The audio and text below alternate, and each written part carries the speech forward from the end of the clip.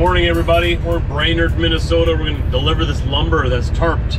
And on my trailer I have a step deck behind me, 53-foot aluminum step deck tandem.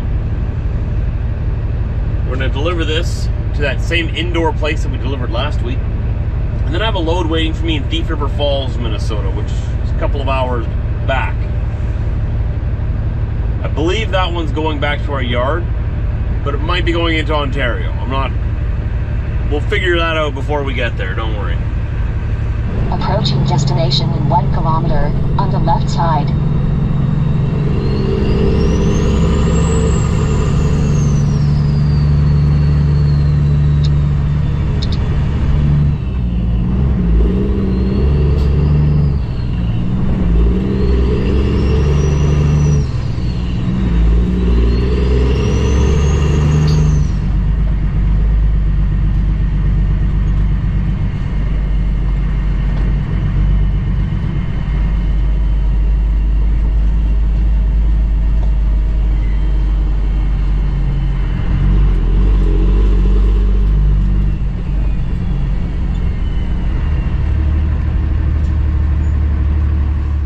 There's 2 trucks inside that door right now. I gotta wait for them both to be finished and back out, and then I go in next.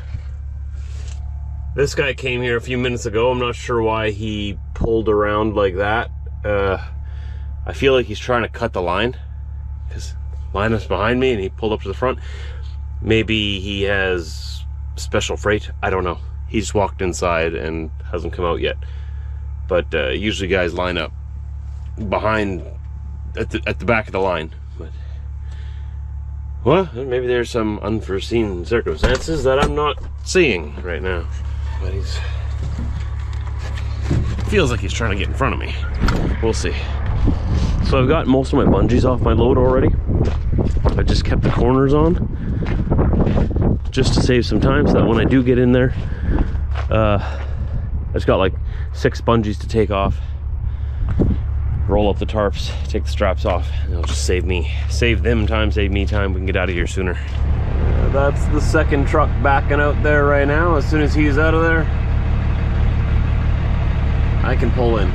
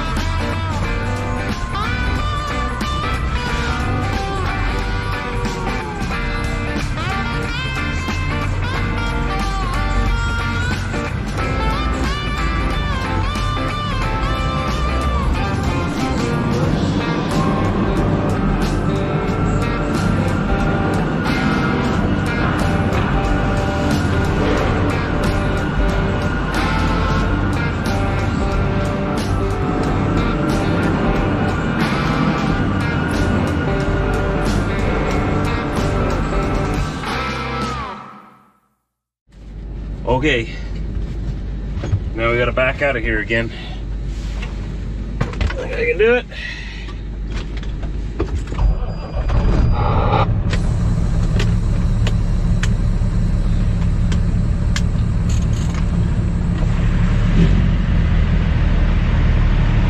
Let's go.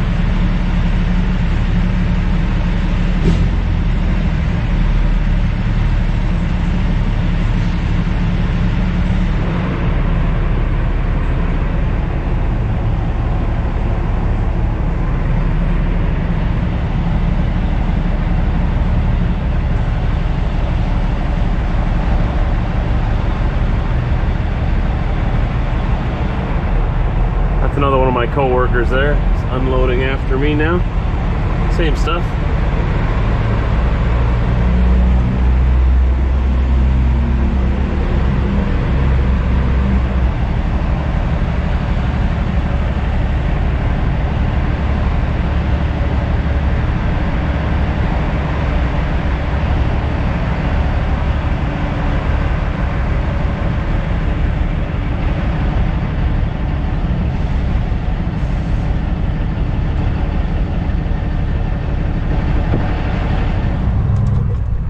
Off to Thief River Falls. Trailer 123 is waiting for me there. I'm gonna take it home tonight. Well, I'm gonna take it to the yard, drop it there, and I've made myself available to go right back out. We call that a turn and burn. I'm hoping something will be available for me to hook on tonight yet. That would be great. But you know, this is trucking, so we take what we can get. Might be tomorrow, but there will be a plan by tonight. To the left on 11 CR3 and then turn right in 60 meters. 1 second here, I have to stop and clean this up. My garbage can fell over. Clean this up before I get out on the road. Come on. That was rude. That was rude. These shoes shouldn't be here anyways.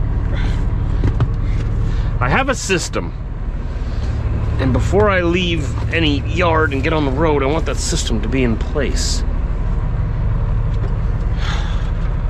There we go. My hot water kettle went kaput yesterday too, so I got no hot water in here. And I'd go buy another one, but I had sort of put it on my wish list for Christmas. And I think my wife may have gotten me a kettle, maybe not. But just in case she did, I don't want to go buy a new one now. I'm gonna wait to see what happens. It was on the list. So the rule is you never buy yourself anything in like the month leading up to Christmas, especially if you put it on a Christmas list somewhere for someone.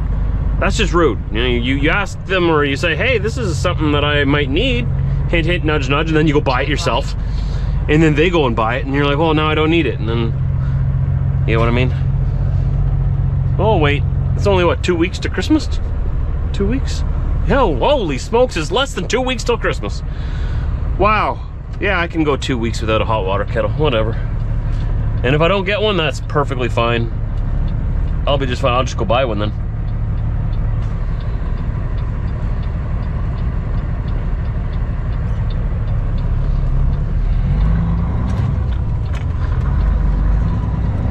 Until then, we'll just have to go and buy our coffees in the truck stop again.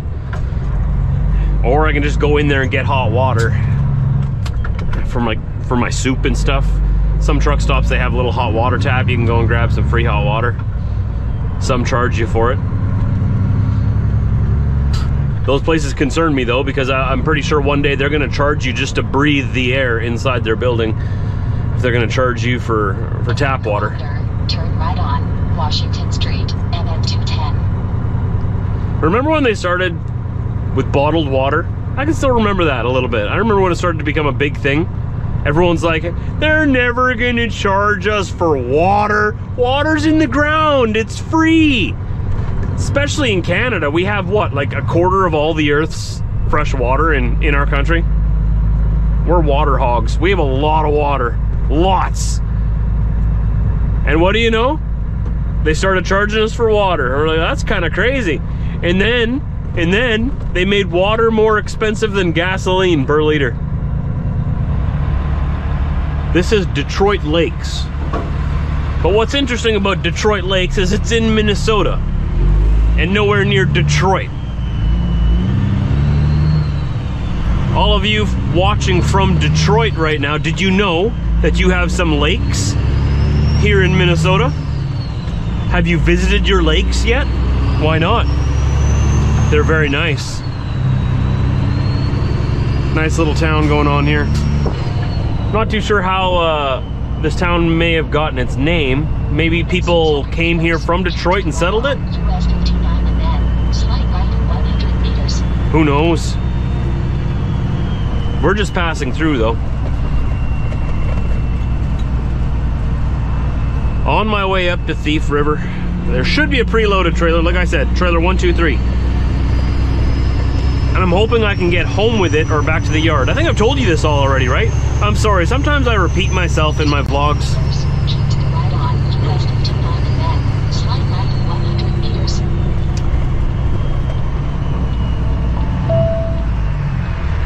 I'll say one thing and then, you know, 5 seconds later in the vlog, I'll say it again. But for me in real life, it's been like a few hours and I don't remember what I've all told you already, so bear with me. I try to edit out any repetitiveness when I edit at the end of my day.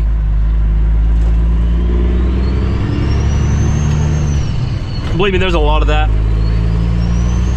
I know how annoying it can be when someone just keeps saying the same thing over and over and over again. Slide left on US 59. Excuse me, bud. Excuse me. Excuse me. Why are you slowing down? My signal's on.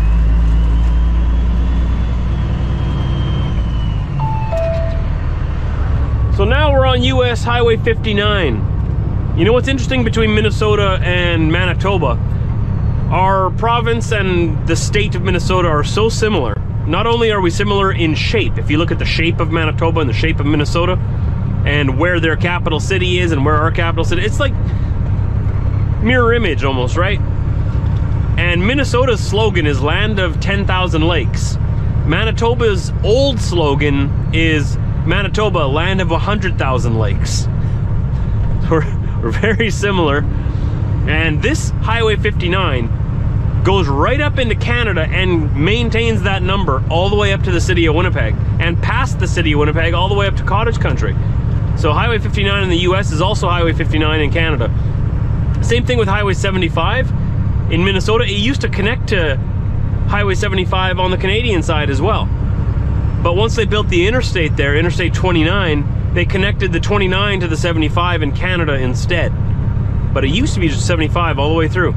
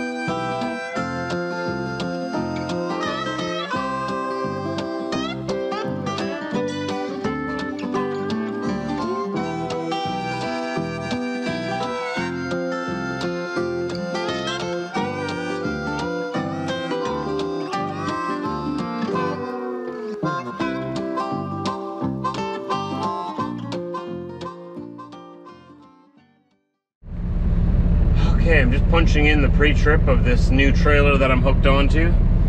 I left trailer 115D here at the shipper, and I grabbed preloaded trailer 123D. Punch that into the system here so that that's all connected to my E-log. Got it all tied down. We're ready to go. I had some problems finding the trailer. They had it buried in the back of their yard for some reason. There's like, well, there's probably about 7 or 8 of our trailers here to be picked up. So I guess they ran out of space and they ended up putting mine way in the back. No one told me. Why would they, right? Okay. Just gotta do a little bit of paperwork here yet. And then we'll be on the way. We're crossing from Pembina, North Dakota into Emerson, Manitoba, bringing this to the yard, and then we have our new plan already. I'm dropping this trailer, hooking onto a flatbed, and then heading out to Kenora to load up something in the morning. Somewhere different than usual, not that usual tarp lumber. I believe this might be culverts, if I remember this place correctly. And we're picking up in Kenora, and I gotta deliver that up to Thompson in northern Manitoba. This is my attempt to avoid the snowstorm that's moving in tomorrow. The snowstorm's gonna come through here in North Dakota, Minnesota, and it should miss northern Manitoba up in Thompson. So while I'm up there in Thompson, about 10 centimeters or 10 inches or whatever of snow is going to drop in this region. And by the time I get back down Wednesday evening, I should just be catching the tail end of the snowstorm. That's the plan. Plans always change. That's why you never make a plan, but here we are. We got a plan. This here is Pembina, North Dakota. Just gonna go around the corner here, and the Canadian border is just right there. Commercial lanes open. After midnight, you have to keep left and go through the regular lanes. Slide right on, connecting road and then approaching destination in 320 meters. So I was told the load is cleared and ready to cross. So I just give them my paper with my PARS sticker on it, which is a little barcode. They scan the barcode and all the information should be on their computer in front of them. It should show who I am. That should match the passport I give them. It'll show what the freight is, where it came from, where it's going. Destination in 200 meters.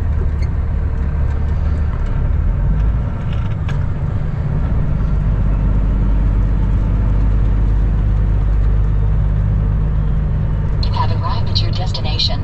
Canada Border Trucks Emerson, Highway 29.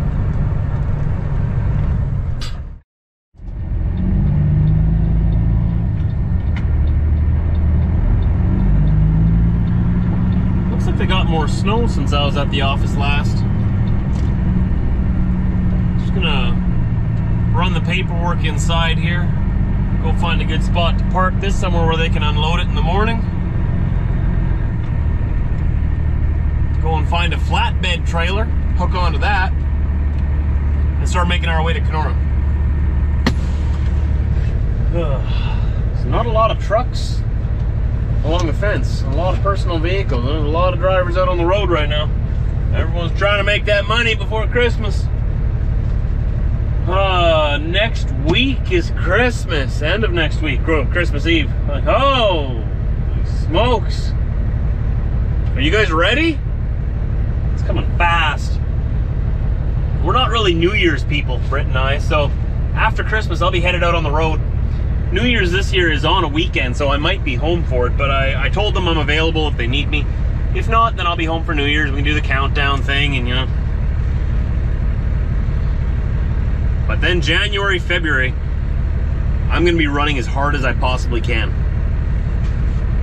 Getting as many miles as I possibly can. Because Britt's due date is April 1st. That's my birthday. Best birthday present ever, right?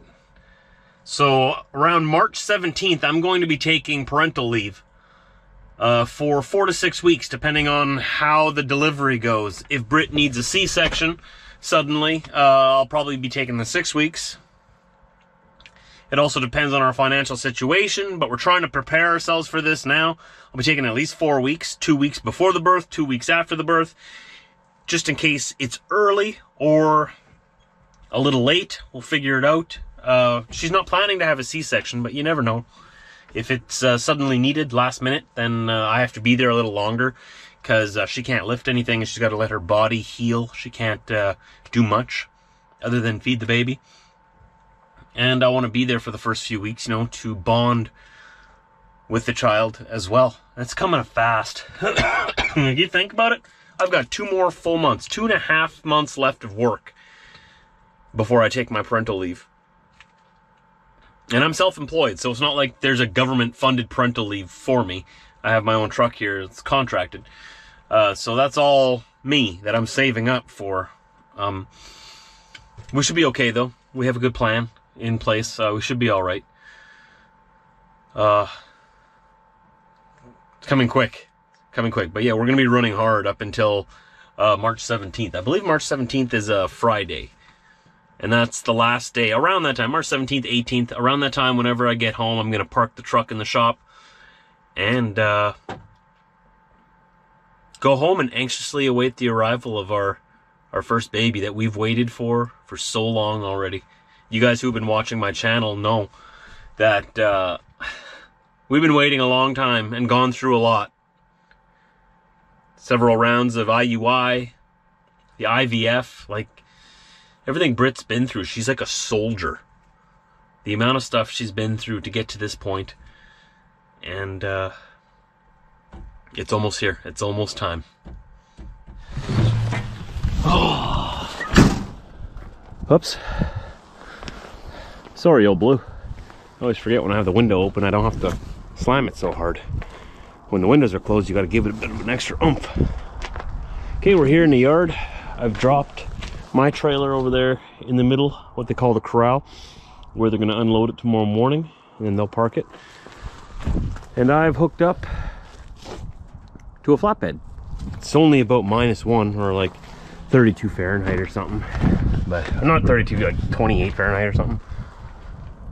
There we go, trailer 541, 53-foot flat. I've done the pre-trip, it's all ready to go. Safety sticker is good until August of 2023. Let's rock and roll. I'm gonna make it to Kenora yet. I have plenty of time. It's about a 2-hour drive and I have 3.5 hours left on my clock. Not sure where I'm gonna park yet, but we'll find a spot. We'll just get there in that general area. And then go load up tomorrow, head up to Thompson, northern Manitoba again. But don't worry, we don't have to leave the paved road. Old Blue is a special truck. Special trucks deserve special treatment. Those roads are too rough. So this truck's not going to be going up on those winter roads. But we can go up as far north as the paved roads go. Besides, south of here, I explained already, right? I keep forgetting what I said in my last clips. There's a snowstorm rolling through southern Manitoba and North Dakota, Minnesota. I want to avoid that by going north. So for once in my life, it might be the only time ever, we are heading north to avoid the snowstorm. Everything done. Trailers right there. Old trailer, new trailers behind us. Trailers here, trailers there, trailers everywhere. Got my tarps on the trailer. Trailer, let's go. Let's go to Kenora, yeah? Off we go. 3 hours and 15 minutes available.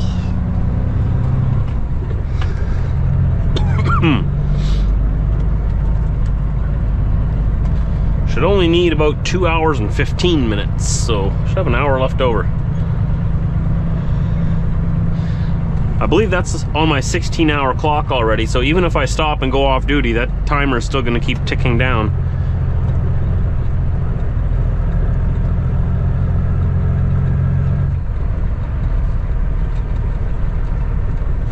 Open sesame. Come on, today. It's a slow gate. forces you to practice patience before you leave on your trip.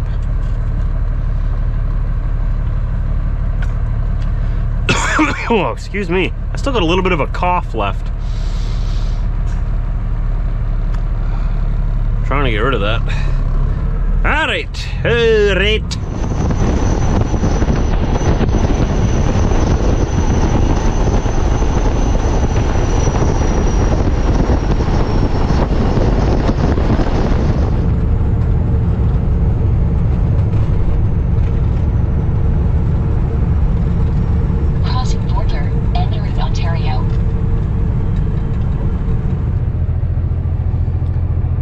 Another one of my co-worker buddies parked here beside me tonight. We're in Kenora. He's already loaded. He's got a tarp load behind him, and I've got an empty flatbed behind me. I'm loading in the morning. I don't have to tarp my load. I don't think so. I guess we'll find out tomorrow, but 99% sure this isn't a tarp load. And I just got a load just around the corner from here, so it worked out good. There was a spot here for me right beside my buddy. And I didn't even know he was gonna be here. He doesn't even know I'm here yet. He's sleeping already. So, shh, gotta be quiet. I'm gonna edit this video, go to bed.